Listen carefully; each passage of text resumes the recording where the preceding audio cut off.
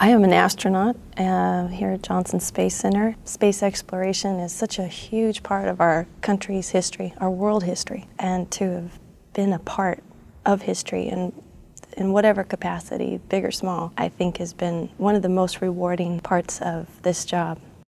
Going through the atmosphere and this basically controlled explosion happening underneath you is one of the most, I don't know, enthralling events possible. And it's unlike any roller coaster you've ever been on. A roller coaster's momentary compared to a launch. I mean, there you feel like G-forces that last for maybe 5 seconds or so, but this is 8.5 minutes long until you get to orbit. And then you've got the whole floating thing to look forward to.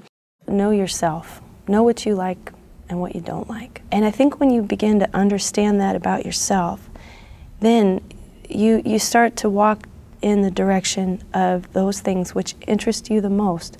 And then the best advice I can give is to recognize when you're interested in something and recognize the importance of that. It's very important because that's when you're going to give everything you got.